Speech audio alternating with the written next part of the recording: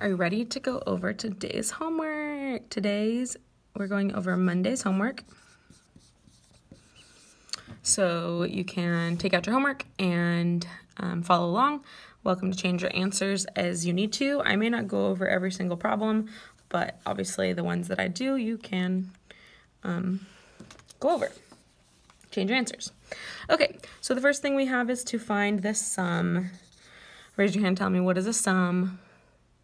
Yes, you are right. Think it in your head. Very good. A sum is the answer to an addition problem. So we have to add 3 and 785 thousandths, and we need to line up our decimals. That's the most important part, right? So when you do this, go ahead and put your decimal underneath. So we are adding 625 and 9/10. So in the number 625 and 9/10,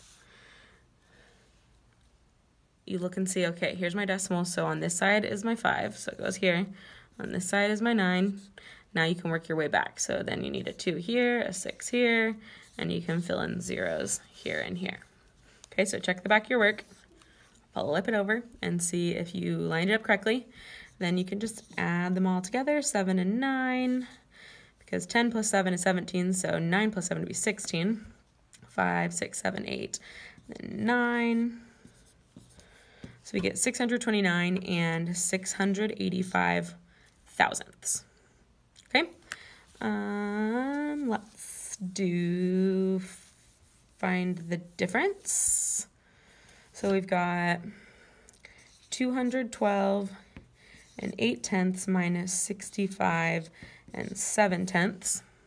So 8 minus 7 is 1, 2 minus 5, I won't have enough, so I need to borrow from my neighbor. So instead of 1, they've got 0, and instead of 2, I now have 12. So 12 minus 5 would be 7. 0 minus 6, can't do it, so we borrow.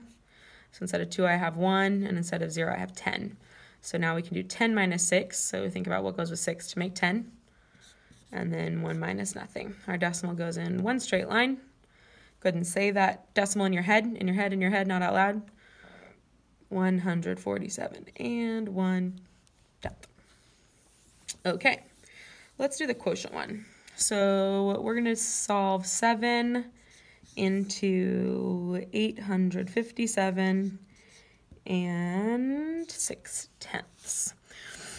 Okay, so the first thing we do, let me write it over here. So the first thing we need to do is divide. So we say, how many times does 7 go into 8? Well, 7 times 1 is 7, so 1 time. 7 times 1 we just figured out was 7, gives us 1 left over. So bring down our 5. How many times does 7 go into 15? Well, 7 times 1 is 7, 7 times 2 is 14. 14 is as close as you can get. So 7 times 2 was 14. Get 1 left over, bring down our 7. How many times does 7 go into 17? Well, we just figured out 7 times 2 is 14. That's as close as we can get. 14, I would just count up here. 15, 16, 17 would be 3. Now 7 into 36. 7 times 5 is 35, as close as we can get. I'm running out of room, So we get 1 left over, but the directions today say to report your remainder as a decimal, which means we can't just put a remainder 1 here. So we need to add a 0, bring it down, divide again. 7 goes into 10 once, which would be 7. I'm just going to rewrite mine up here. I'm just moving that here, which would be 3 left over. Bring down a 0. It's not going to end yet. 7 goes into 34 times because it's 28. Get 2 left over, bring down another 0. I don't think this is ever going to end. 2 would be 2 times, which is 14. Yep. So this one's not going to end. So let's put our decimal straight up, and let's talk about what to do when it keeps going like this, because it didn't end nice and beautiful. So what we need to do is we need to at least go to the thousandths place. So we didn't really need to do this last one, but I just wanted to see if it would end. So we go to the hundredths place, or sorry, we make our decimal go into the thousandths place, which is right here, but we need to round it to the hundredths place because that's like a very normal place, right? We have money and other things that are in the hundredths. So we're going to round it to here. So we say, all right, I got a 1 in the hundredths place. I look next door. It's a 4, which means it's closer to rounding down, right? Because we've done that a lot. So our final answer would just be 122 and 51 hundredths because it doesn't round up to the next number. Okay? Cool. Let's do a hundredth less and a hundredth more. So the first one that we had was 5 and 83 hundredths, and we need to do a hundredth less and a hundredth more. So which number's in the hundredths place? Go ahead and think it in your head. Maybe underline it on your paper. Should be this 3 is in the hundredths place. So we think, what's 1/100th less than that? So you can even think of this as money. Think of a penny less. So we'd have 5 and 82 hundredths. And then think of 100th more. 5 and 84 hundredths, right? And then once we have 3 in a row, it really works like a number line. 5 and 82 hundredths, 5 and 83 hundredths, 5 and 84 hundredths. Pretty simple. Okay, let's do the next one. We've got 92 and 7/10. So we don't have a hundredths place here, which makes it a little bit trickier. Do you remember what we can do if we do not have a number in that place? We can just add a 0, right? Because it doesn't have a value, so add a 0. So now we do have a hundredths place. So here we have to say, well, what's less than 0 hundredths? But that's kind of confusing because there's not really anything less than 0.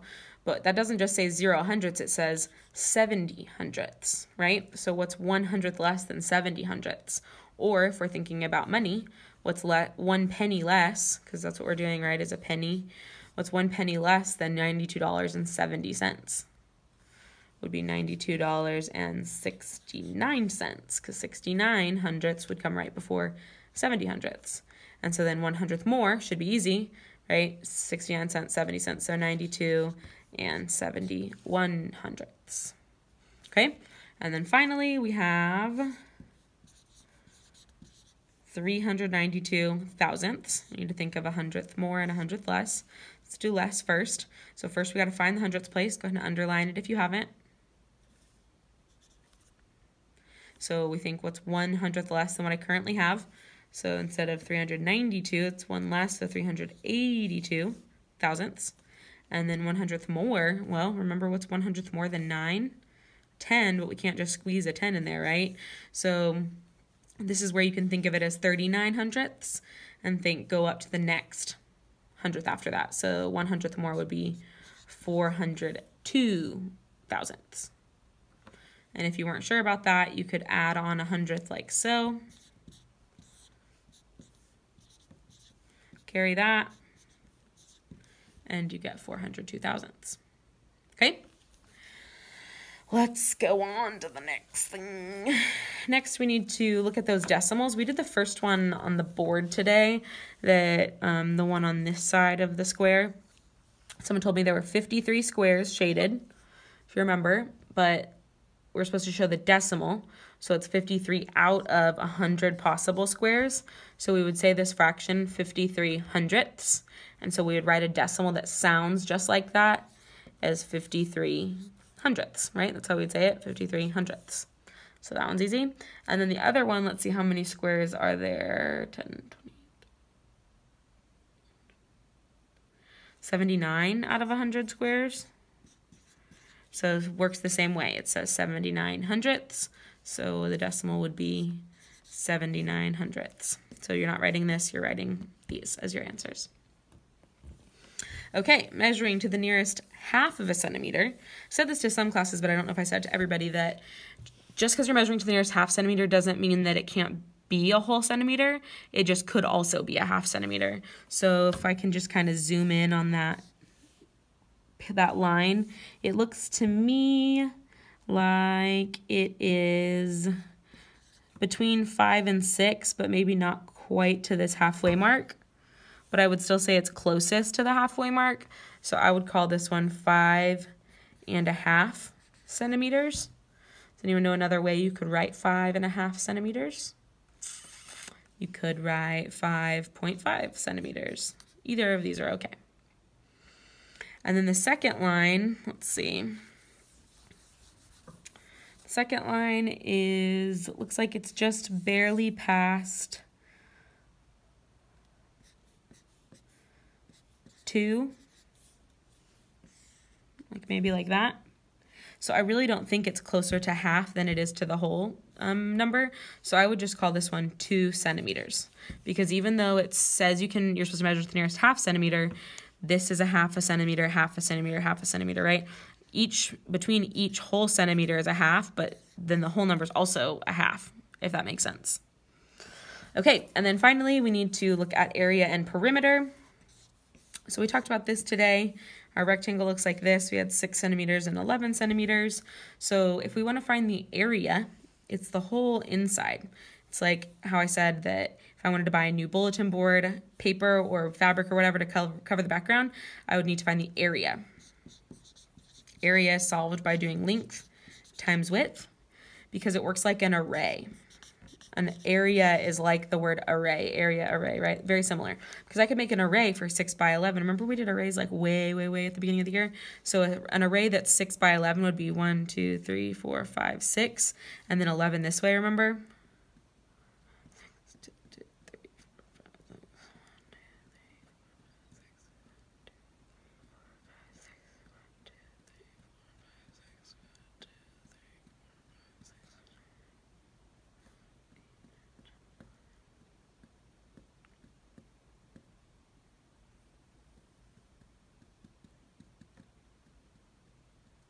So I didn't space it out very well. I should have like filled this whole thing in, but I didn't because I was just trying to figure it out.